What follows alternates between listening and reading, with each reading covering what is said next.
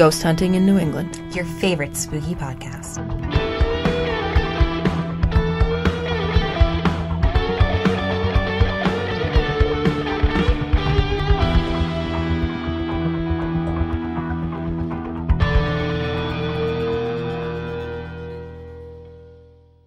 Hello and happy Wednesday. Welcome to this week's episode of Ghost Hunting in New England with your hosts, Amelia.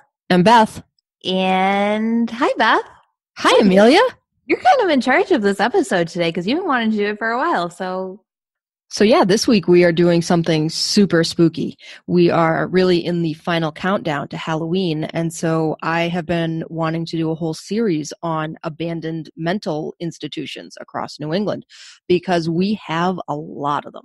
I've been kind of sort of playing with this in my mind for, a year and a half. And so we're just going to give you the rundown on the history and some of the scary stories that happen at haunted, abandoned mental institutions here in New England. Ooh. Ooh. Ooh. We're going to cut that out. No, we're not. All right. Do you want to start or do you want me to start? I think you should start because I have a pretty good one to totally wrap up with. Okay, great. Okay. Yes. A lot of history in this one, Beth. So I know you're going to love it. All right. Well, I am just going to turn my mic off and sit back and let you talk then.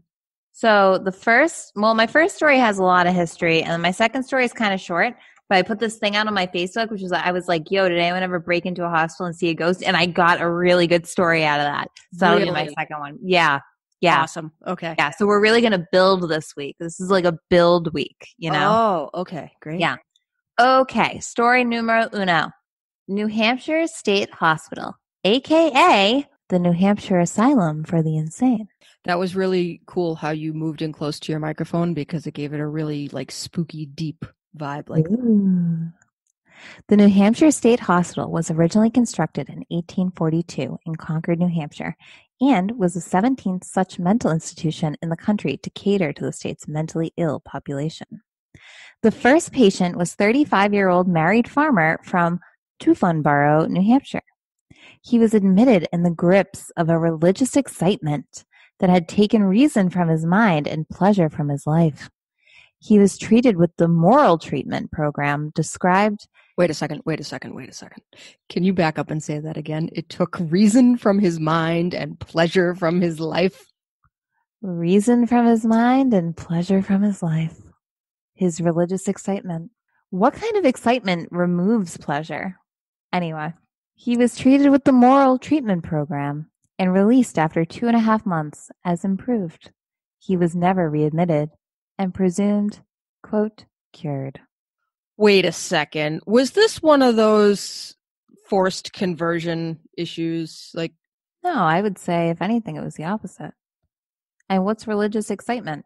I'm thinking, was this one of those things that people used to send gay people to in order to try to not gay them anymore? Possibly. We will go over something kind of related later. Okay, yeah, that whole thing just struck me as this is one of those people that just don't understand that biology is biology. So, well, it says religious excitement, which makes me think so. My friend Mike, he had this friend and her mom, they lived out in Western Mass and they were very religious. And so her mom used to speak in tongues. So maybe this guy was speaking in tongues. All right. Originally, the hospital consisted of a main administration building with 2 symmetrical wings, the female ward to the left and the male ward to the right. In 1892, Dr. Charles Branford had the Brancroft Dr. Charles Brancroft, had the Brancroft building constructed as a residential dormitory for female patients. The Twitchell House was built 2 years later in 1894 for the same reason, but for male patients. In 1899, the Nurses' Annex was built to accommodate the facility's growing number of staff members. Before 1899, the nurses lived on patient wards during their shift intervals. How weird is that? I mean, it's super convenient, but yeah, I think that I like to leave my job at the end of the day. I don't think that I want to live with the people that I work with all day long. Especially if they're mental patients. I don't think that you've met my family. I go home to my mental patients. Oh my goodness. Okay, so, oh man, where was I? Oh, this new nurses' home was connected to the Brantcroft building and the main administration building via a tunnel-esque hallway that allowed for easy travel. So that's like those underground tunnels that we see a lot in hospitals and colleges.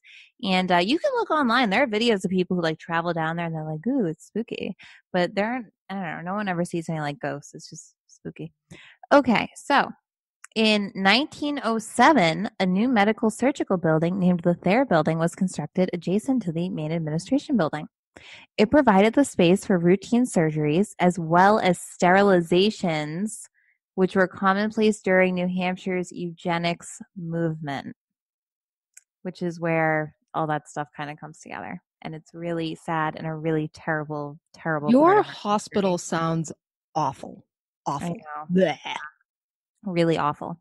And actually, I didn't realize this, but did you know eugenics wasn't even coined until 1883? You'll be surprised to know that I did know that.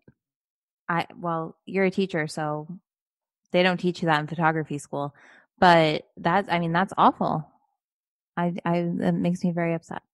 Okay, but to go on at that terrible part, the asylum was not a state institution, although the state granted money for the construction and the original building. Patients were charged $2.25 per week. Patients who were indignant were admitted with an agreement that their expenses would be paid by the town selectmen or country commissioners for their home communities. It's not indignant, it's indigent. You're right. Patients who were indigent were admitted with an agreement that their expenses would be paid for by the town selectmen or county commissioners of their home communities. You know, it's funny you should bring that up because this whole time I was like indignant. I'm like, I'd be indignant if I had to go to a freaking insane asylum, but at least I'd get my trip paid for. All right. Anyway, back to the story. The charges dropped to $2 per week for several years. Patients who were not residents of New Hampshire, aka from Vermont, Maine, Massachusetts, and occasionally further away, were charged 25 cents per week more. The hospital was a working farm and grew much of its own food and dairy products without the need for financial help from the state throughout its first 70 years. The farm on which patients were welcome to labor to the extent they chose was an important part of their conjugal healthy outdoor activities that characterized the program of care. The farm activities prospered and continued into the 1960s. So here's like kind of a weird thing, which was very common for state hospitals at the time. In 1917, the hospital had 1,000 patients. The population continued to rise every year until 1955 when they had over 2,700 patients. How many was it designed to support? Not that many. Because I remember when we went up to the hospital with Jamie. Why am I blanking? Danvers State. Oh, the Danvers State Hospital. Yeah, that she said that it was designed for like 500 people, but they had like 2,000 people living in there. So yeah, I think it was a situation like that. So the crowding was extreme to the point where like government officials were like bringing it up in like state hearings, like you got to do something about that hospital. It's not okay. So for some years in the 1940s and 1950s, each psychiatrist had an average of more than 250 patients to treat. While kindness was always the philosophy, providing individual care of any type had become impossible, and for the most part, society had come to view the mentally ill not as people who needed humane treatment, but had co-signed the mentally ill to dark and humiliating corner of American life. State hospitals became the physical reflection of that attitude. Books like The Shame of the States and Asylum or movies like The Snake Pit drew attention to the plight of the mentally ill. The annual reports make clear that despite the best efforts of the staff and administration, the New Hampshire State Hospital had become quite a different place than the asylum of the 19th century. In New Hampshire, as well as nationally, the problem of mental illness had become a simmering pot waiting to boil. A dramatic, unforeseen, and incredible change began to take place in the 1950s. Within 30 years, the patient population of the state hospital would change from 2,700 to less than 500. And by the closure, the population was less than 300. Medications, especially Thorazine and its relatives, were introduced. They were remarkably effective in reducing, in many patients, the worst symptoms of severe mental illness. By the 1960s, these medications were in wide use, allowing patients the possibility of living outside the hospital. Wide use and widespread overuse and abuse. Yes. In 1963, President Kennedy proposed, and Congress promptly passed, the Community Mental Health Centers Act, a bold new approach to mental illness that provided a broad array of services in the community. In 1968, federal legislation to Medicare allowed the disabled mentally ill to have an income. This made possible the ability for those with pervasive mental illness to afford to live outside of the hospital. In 1971, lawsuit of Wyatt versus Stickney was an additional force. These events paved the way for one of the great social transformations of American history, deinstitutionalization. The facility closed its doors in 1989, and all services were moved to a new state-of-the-art hospital named the New Hampshire Hospital. The former building became state offices with a large number of organizations operating out of the former hospital campus. The Bancroft building, however, remains abandoned, as well as the Kent Annex and the Peace Leave Annex wings of the main administration building. People who work in the state offices often hear voices and particularly hear a lot of screaming. Paintings and clocks are seen falling off walls, as well as things falling off the desk where no one's around them. And people also talk about hearing furniture moving, but like they'll hear it moving in the next room and they'll go in the next room and everything's fine. Nothing's been moved or touched. And so that is a little about New Hampshire State Hospital. It didn't have any specific ghost stories, but it did have a lot of history about state hospitals at the time.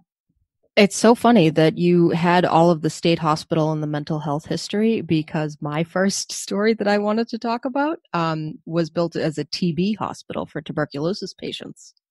My second one is a TB hospital. I liked how you worked in all of the information. All right. So I'm going to do a weird thing here. I'm actually going to share my screen with you so that you can see this, but mainly it's so I can see you on the side while I'm going, so that if you're reacting to stuff, I can see you. Make sense? I don't have to read along, do I? No, not at all. So the Cliff Sanatorium is my first haunted abandoned hospital this week. We're going to travel to the distant New England land of Connecticut and the town of Meriden to find this former sanitarium. This is a fun fact. Sanitarium has two different spellings. Sanatorium with two A's and one I is primarily found in British English, and sanatorium with one A and two I's is a North American English term. So here in the US and in Canada, people tend to use sanatorium. But anyway, they both come from Latin words that mean to heal. They mean the exact same thing, and they're interchangeable. But back to my story. The Meriden Sanatorium was built in 1910 as a place for tuberculosis patients to go to recover from their illness. TB was the primary driving force behind all hospitals that were built in the 1800s and early 1900s. TB is a bacterial lung infection, and it causes chronic cough, and as your cough worsens, patients get blood in their mucus. If it's untreated, TB can destroy tissue, including lung tissue, and it can actually wear away a hole in your lung. So I think that's how people with TB die, that then they're just not able to breathe at all. Another fun fact, not included in my script here, but the reason that people have handkerchiefs with embroidered things on them, like little cherries or strawberries, like any little pictures on a handkerchief, is actually from when people used to have tuberculosis, like all over the place, and they would take out their handkerchief and they would cough into it, and the patterns on their handkerchief would hide the blood stains that came up. So I thought that was really gross and interesting when I first learned about that. Now we treat tuberculosis with strong antibiotics over a long course. It's like 6 to 9 months.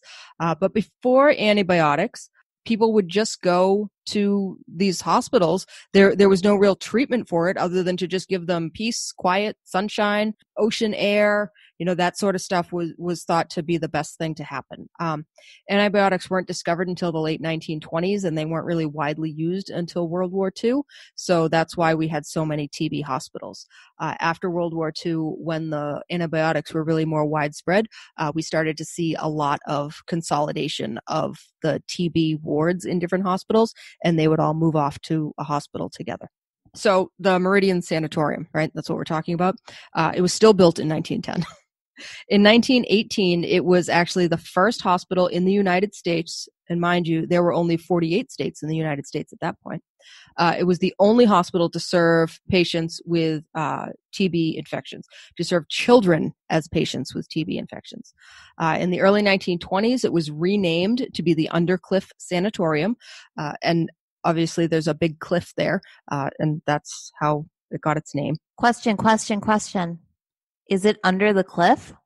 I'll get to that a little bit later. I don't think so, but you'll see why. Were people jumping off the cliff? I'm sorry. It remained a pediatric hospital until the 1940s when it started taking adult patients. There was the widespread use of the antibiotics by the 1950s, and all of those wards were being consolidated. And in 1954, all the TB patients at Undercliff were sent to the Seaside Sanatorium. So in 1956, the Connecticut Department of Mental Health took control of the buildings and grounds and renamed the facility Undercliff Hospital. They accepted mental health patients until they closed the facility in 1976, and the building and grounds fell into disrepair over the next 40 years while it just sat there. Nobody did anything with this property for the next 40 years.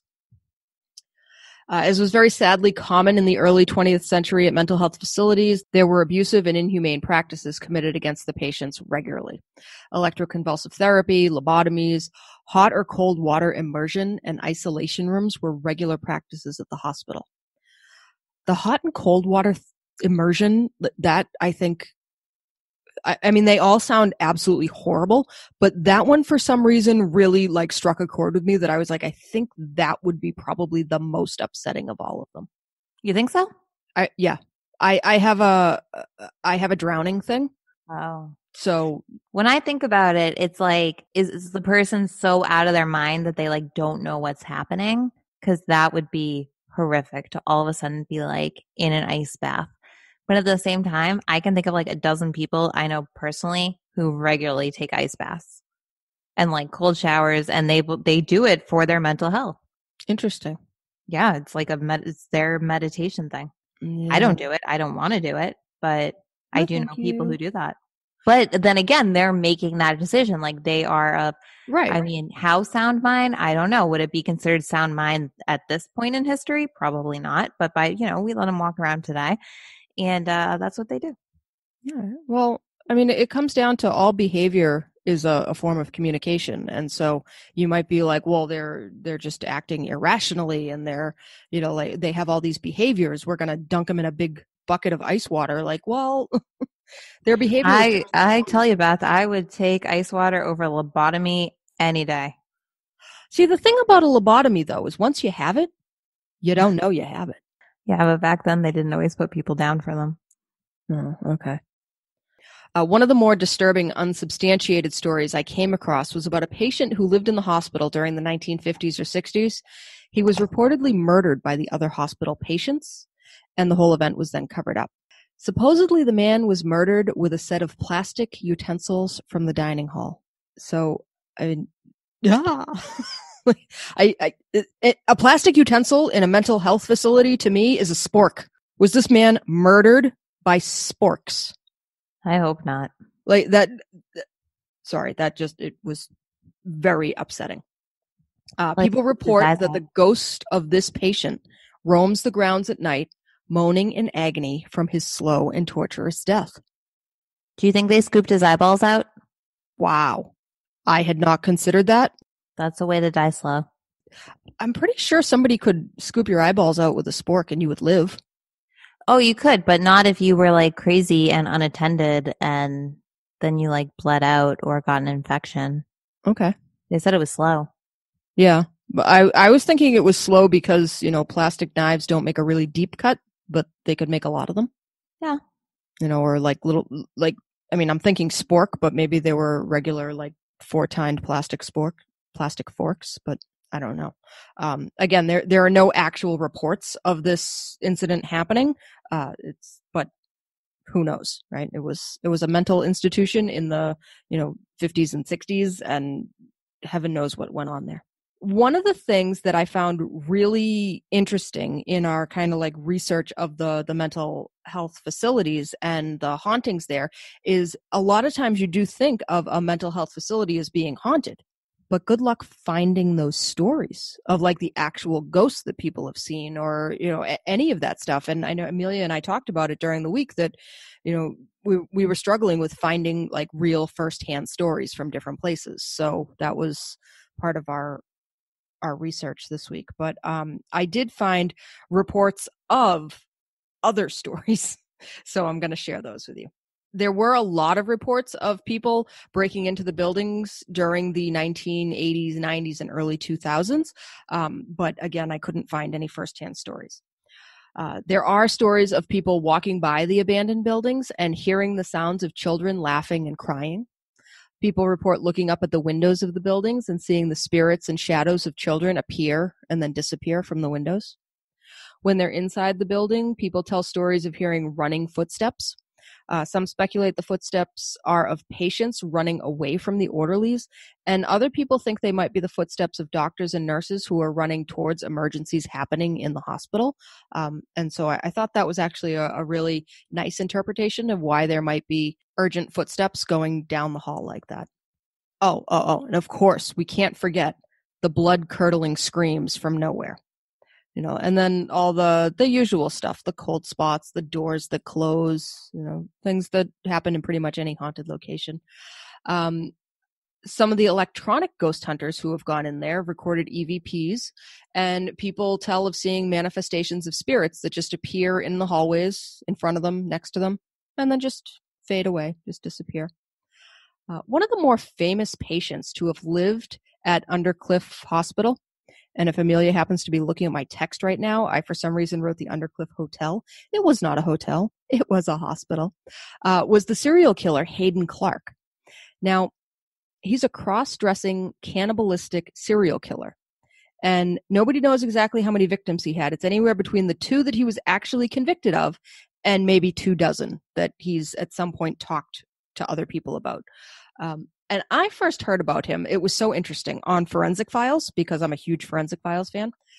One of his victims was this woman in her early 20s, and her name was Laura Hodelinger. And it always stuck with me because it was just such a crazy story. And this is why I brought up that he was a cross-dressing serial killer. I wouldn't care about that otherwise. But after he murdered her, he dressed in her clothes and put on a wig with the same blonde hair. I've heard of this story. Yeah. Yes, this is very famous. Right. And so he wore her clothes and the wig, and everybody thought it was her. And they couldn't figure out, like, people saw her leave the house that morning. What happened to this woman? And they eventually caught on that something had gone wrong because he had brushed his wig with her hairbrush and then left her hairbrush on the dresser. And they found a single wig hair in that hairbrush. And that's where they started to get the idea that, like, maybe, possibly, there was, like, someone else here who wore a wig and pretended to be her leaving. So, anyway, it was, right, like, it's a crazy story. But anyway, in April of 2000, he's imprisoned in Maryland, I think.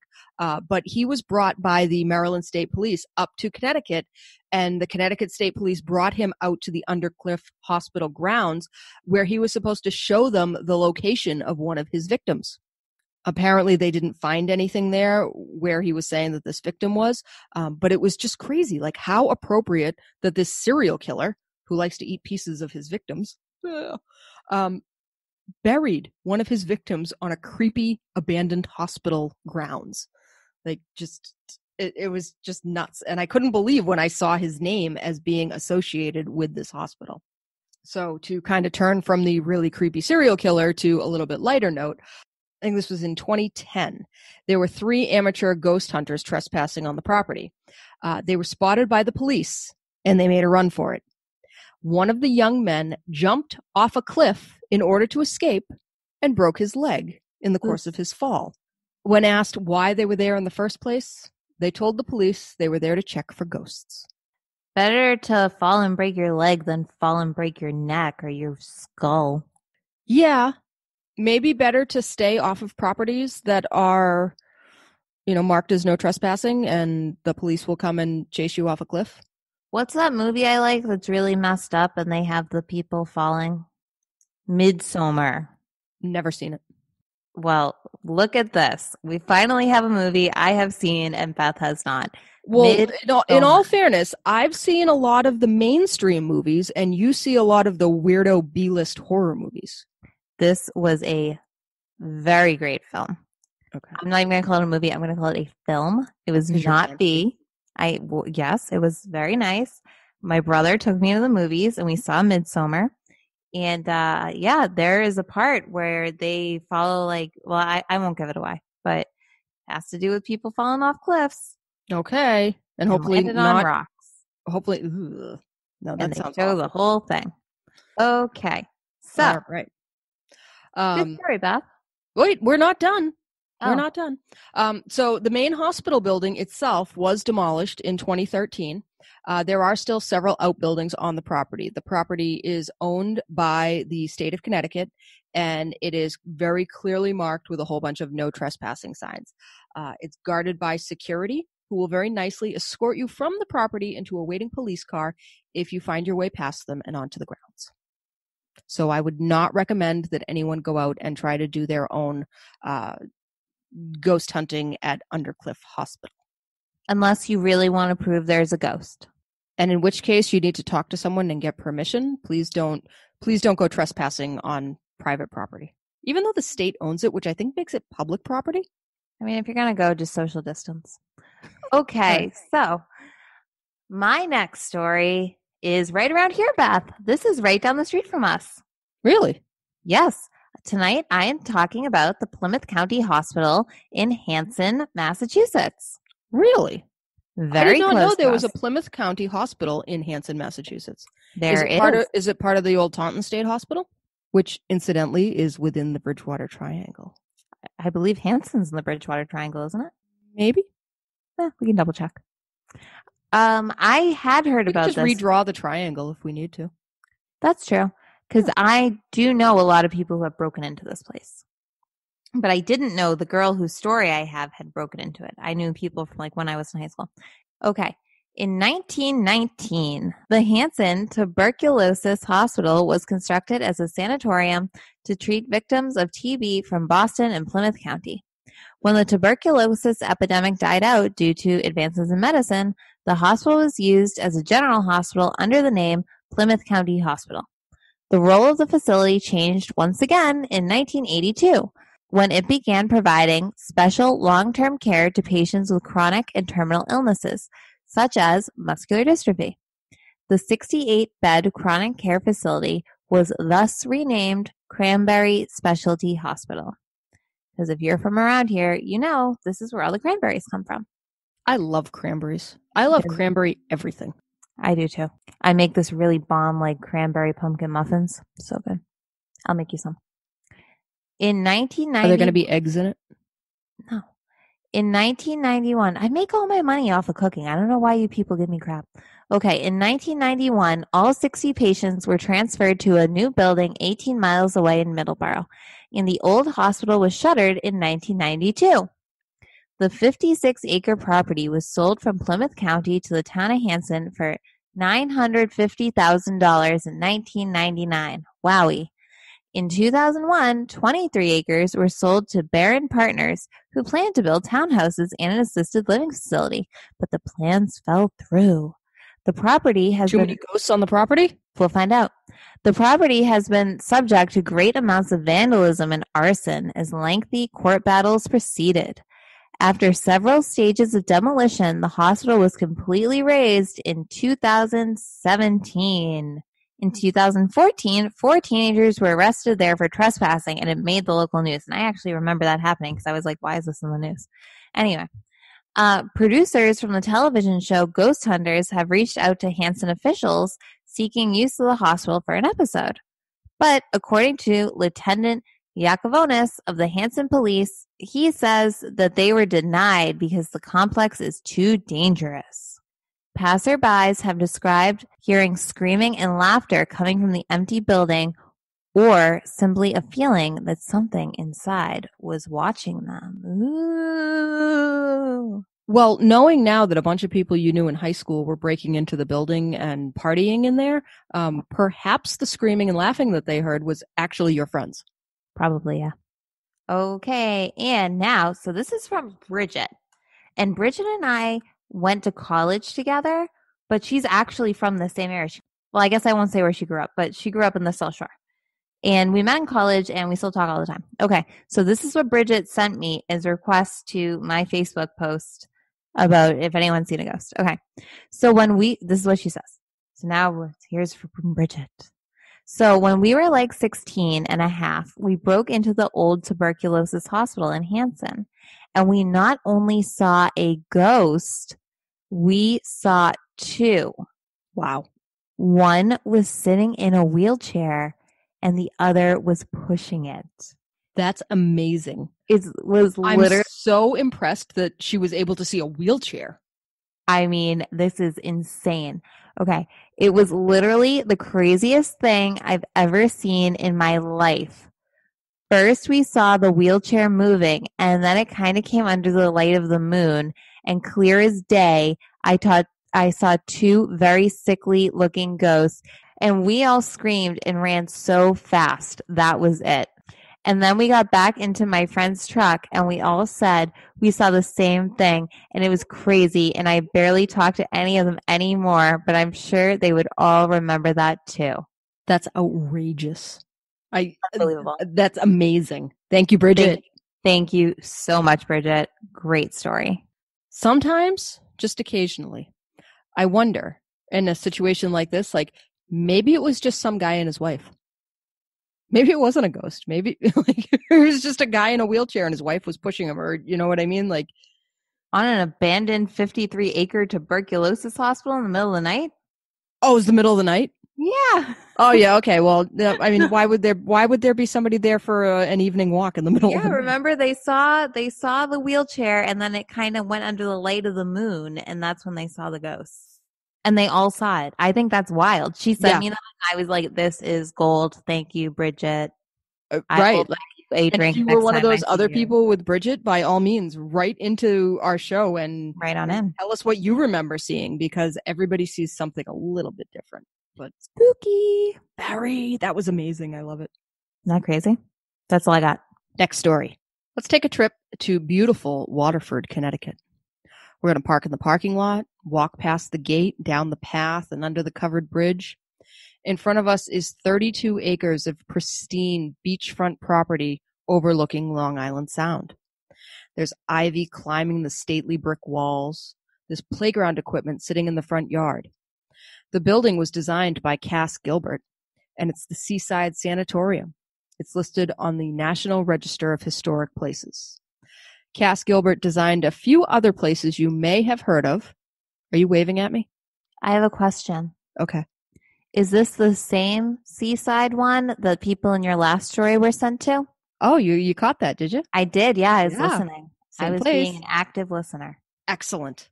So Cass Gilbert designed a few other places you may have heard of. The Woolworth Building in New York City and the U.S. Supreme Court Building in Washington, D.C. Oh, I think she might be taking her phone out to look for a photo of the Supreme Court building. No. The Woolworth building didn't burn down, did it? I don't know. No, not at all. I do know this building, and it was not at all what I was thinking of. Okay, you can continue. I apologize. That's okay. While the jury is out on the status of ghosts at those 2 buildings, we've got some stories from the Seaside Sanatorium to give you the chills.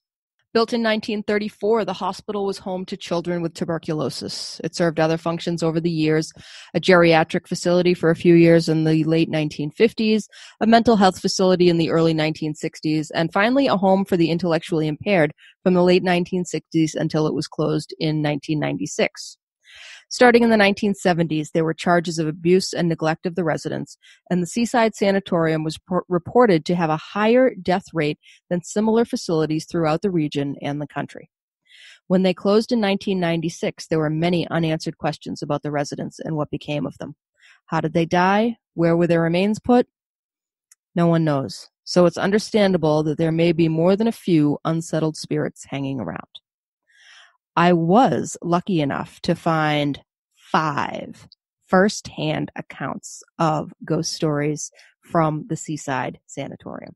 Okay. Ooh. So these first 2 are going to come from trytoscare.me, and this first one is from Veronica.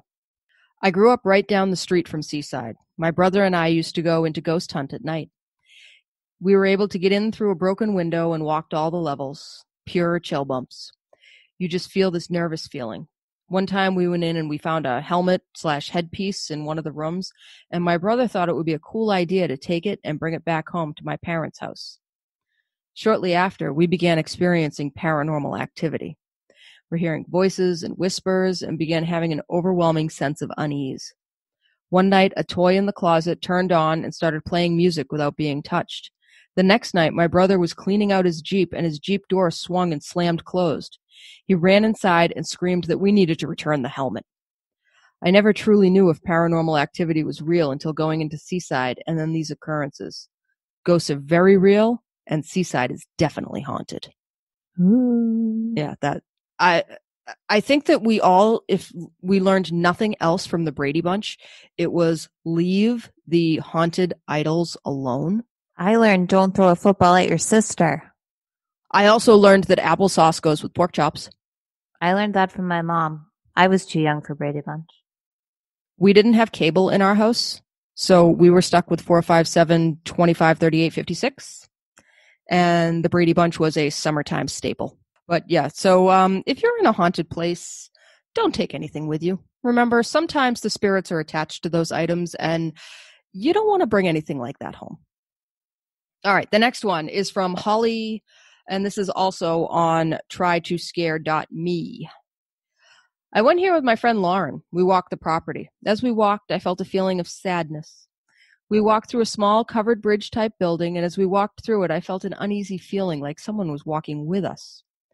I wish we would have been able to go inside the building, and I do believe it to be haunted. As my friend Lauren and I walked the property, I looked up at the building, and in one of the windows, I saw someone standing there. There was not anyone around while we were walking. Whoa. Right? Like faces that just appear in windows, right? Creepy. Yeah, that's pretty spooky. Also, like the covered bridge stuff. Now, whenever I think of covered bridges, I just think about getting abducted by an alien. Really? Yeah, that's where Tom Reed had his thing. I know, but when I think of covered bridges, I think of that story that Mike sent us, where he and his daughter went out to the covered bridge and they were waiting for some relative's ghost. Yeah, I used to think of Beetlejuice, but now I think of aliens. Oh, interesting. Okay, well. All right, so these next 3 stories are from damnedconnecticut.com. I have been on that website before. It's very good. Yes, and I spent a lot of time on there today because I got 2 stories from Connecticut. Yeah, they do a really good job. So this is from Nan. My friend saw a pair of eyes staring us down from the end of a hallway filled with cubicles. We both heard what sounded like a high-pitched voice, almost singing-like, not threatening. Other than that, there weren't any vibes, and in fact, when we went around midnight, and I walked around with little anxiety. However, both his camera and my cell phone died inside the hospital. My cell phone had been acting funny from the time we stepped foot on the grounds, and had been at full battery before going inside. Coincidence? Maybe? There are no coincidences when it comes to being spooky. Yeah. The idea of like this pair of eyes just like staring down the hall, like, makes me think of Will from Long Island Paranormal and his red demon eyes that he was telling us about. Yeah, Will Fox has a lot of staring stories. Oh, apparently, he has a lot of ghost stories in general. yeah, he brings out the staring eyeballs, apparently. He does. Everybody wants to see him. All right. This next one is from Emily.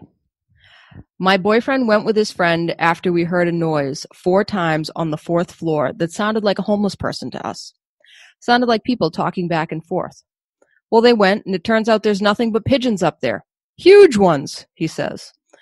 Well, he went through the whole building twice and found no evidence of people living there, but I know I heard voices at the stairs on 4 separate occasions with different people. Creepy stuff. Also, on the 1st floor, by that room that looks like some sort of dentist's office, we heard people talking in the hallway and breathing right behind us, but there was nobody there. Between the dentist's office, the huge pigeons, and the disembodied voices. Ah! It's a pigeon impression. Listeners, you should know that usually in every episode that I edit, I cut out at some point Amelia making pigeon noises. And today they get to stay in the episode. I know, we finally had an episode that really had a pigeon in it. This is the last story that I have on this, and then I just have a little bit of wrap up after it. This is from Bob of Connecticut Ghost Seekers. The Connecticut Ghost Seekers sent an advance team out there to see if there was anything worth investigating. Very nice, peaceful place on the water, and we met the security guard and had a nice conversation with him and found out a lot of history of the place. We took a lot of pictures and ran a voice recorder while we were there. Because of security on site, we were not able to go inside, but as we walked along the back side of the first building, we heard a dog barking inside. We told the security guard, but he walked the inside of the building and could not find a dog. Also, after examining the voice recorder at home, we found some EVPs from that same area. A male voice that wasn't happy we were there. And guess what else, Beth? What? There was no security officer. Da-da-da. That would be pretty silly. That would have been a great twist at the end of that one. All right. So those are all, some pretty hair-raising stories. I was also able to find reports of 2 different ghost hunting groups who went in. Ew. In 2007, New England Paranormal Research Group was granted permission to go into the building where they recorded EVPs and caught many orbs in photographs. In 2011, Damned Connecticut investigated and wasn't able to find anything. Disappointing, but not every ghost hunt results in a find. So if you're thinking that you want to be a ghost hunter, remember, you're probably going to have to go on lots of ghost hunts before you actually find a ghost. The Seaside Sanatorium's grounds are open to the public, but the building is closed. Recent photos show that it is fenced off with a big, ugly chain link fence. There are security personnel patrolling the grounds to make sure no one gets in the building, but the pictures show that it's a really lovely place.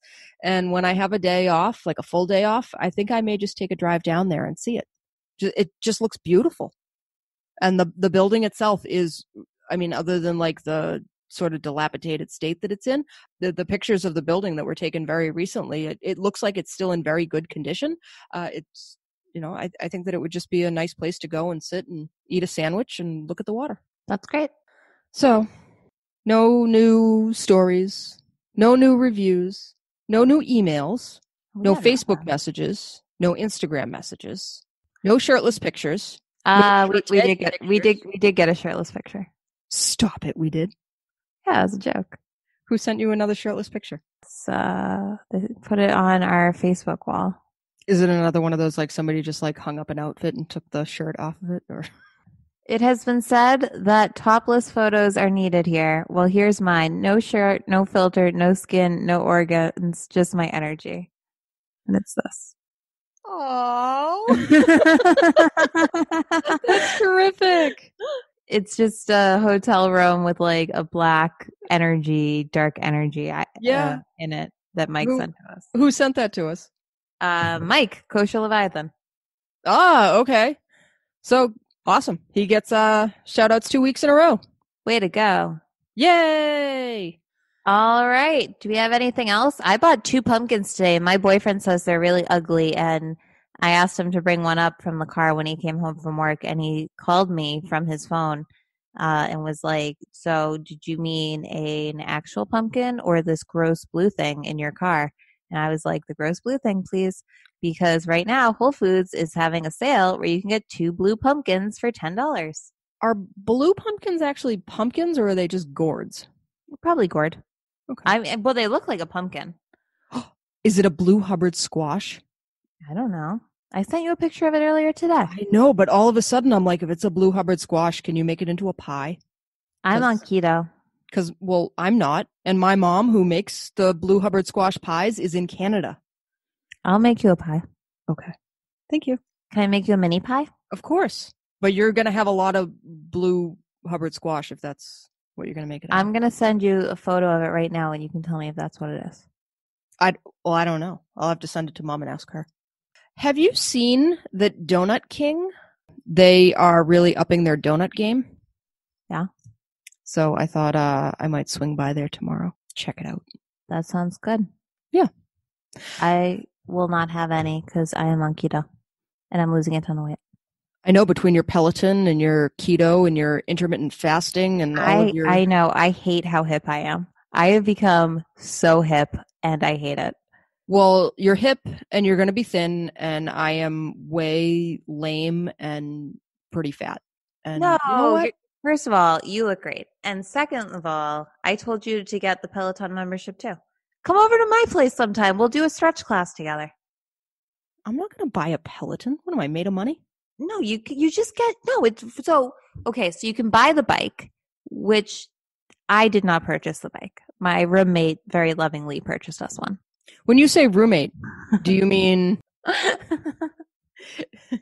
that Liddy bought you a Peloton? Liddy went and worked really hard and saved up all of her pennies and bought me an exercise bike. But you can get the Peloton classes for like $40 a month. And since you're not really supposed to go to the gym right now, that's, it's a good deal. I wake up every morning. I wake up at 5:30. I do a yoga class. I take a Russian lesson. And sometimes I'll do a spin class. My friend Sabrina down in DC, she has one too. We spin together at night a few nights a week. I'm tired just thinking about that. I'm going to go home and make spaghetti with sausages for dinner, I think. Yum. Yeah. All right. Is that all we got tonight, Beth? That's it. All right. So as always, you can find us online at ghosthuntinginnew.com. Would not suggest that's the first place you go. I have not touched it in almost a year. You could find us on Instagram, much better place to go, at Ghost Hunting in New England. Facebook.com/Ghost Hunting in New England. On Twitter at Ghost Hunting NE. Oh, yeah. Send us your drive-by ghostings, a.k.a. ghost stories from our listeners. You can send those to ghosthuntinginnewengland@gmail.com, or leave your carrier pigeons at home because we are socially distanced on Zoom recording at our houses now. Let's see. 5 stars, 5 stars, 5 stars. Yes, send us some 5-star reviews. And we did get one this week. Thank you, whoever left it to us. But you didn't write any comments. So I have nothing to read. So please leave something to read. You know how much we love to thank everybody by name or handle, whatever. Just knowing that you like me. Us. Like us. Like us. Us. No, I know, but you have better self-confidence. I know, but I know. Mainly the people like Amelia. It's okay. No, that is not true. Stop it. They like her because she's spooky and thin and tall, and I am just her short, fat Amelia is not thin. It's not thin at all. That's why she's working out every day. Someone had a few too many cookies in quarantine. So I ate half a package of Girl Scout cookies right before we started this. Yummy. What flavor? The thanks a lot ones. So the shortbread with the chocolate on the bottom. Those are the worst ones. What? No, anything with peanut butter is the worst ones. Are you crazy? You don't like the peanut butter patties? Those are my favorite. I think they're vegan. The Thin Mints are by far the best ones. And you have to put them in the freezer and eat them when they're frozen. Yeah, that's all right. I still like the peanut butter patties. No. I really don't like peanut butter or anything. I have 4 different kinds of peanut butter in my fridge right now. I like Fluffernutters. All right, that's all we got. Like, subscribe, review, rate, email. And remember, if you're on Instagram, Amelia is like stalking all over Instagram. She wants more Twitter followers. Yeah. So like us on Twitter. You can add her as a Facebook friend. She adds everybody. And if you're in a restaurant, don't tell the owner that they're pronouncing the name of their business wrong. Keep it to yourself. Yeah, you know when else you shouldn't do that? If you're a vendor and that owner is buying stuff from your business, don't be like, you say the name of your business wrong. Thank you. It's mine. Bye. And as always, Happy hunting.